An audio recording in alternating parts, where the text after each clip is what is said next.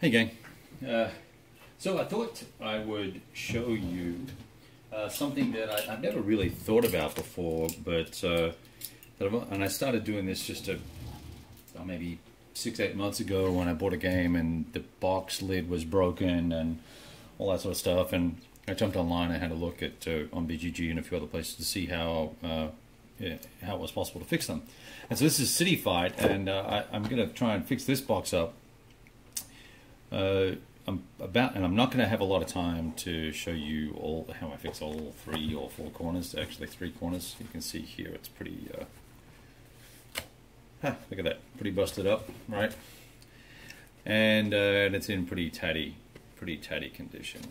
This is one of 2 copies of the game I've got, but I picked this out because I'm just about to start playing World War III, the GDW title, and it got me all inspired to read some articles about World War III and the games that were designed around that period and a little bit before. And of course this kind of popped onto the radar, and so here I am goofing around with the boxes. So I thought I'd show you how I go about trying to fix these things. And I just grabbed a bracket. It's actually a bracket off the back of a PC.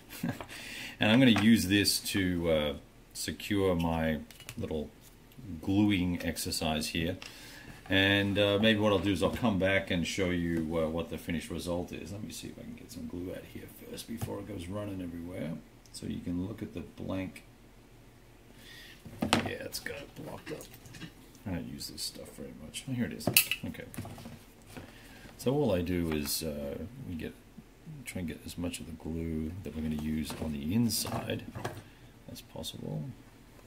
And you can often put a little piece of cardboard if it's really delicate and not looking like it's going to stick. I often put a piece of cardboard in the corner and fold it around and give it a little bit more support. But you can do these, and it does a couple of things. Obviously it protects the box, but also when you go to sell a game to somebody and it's all fixed and put back together, it looks a lot nicer, and they'll appreciate you making the effort to do this. And so I just put this little corner brace here like this, and that's a little bit of a big clip. That's a little bit overkill, isn't it? It's going to be too big. Let's move that over there for a second. Grab a small one here,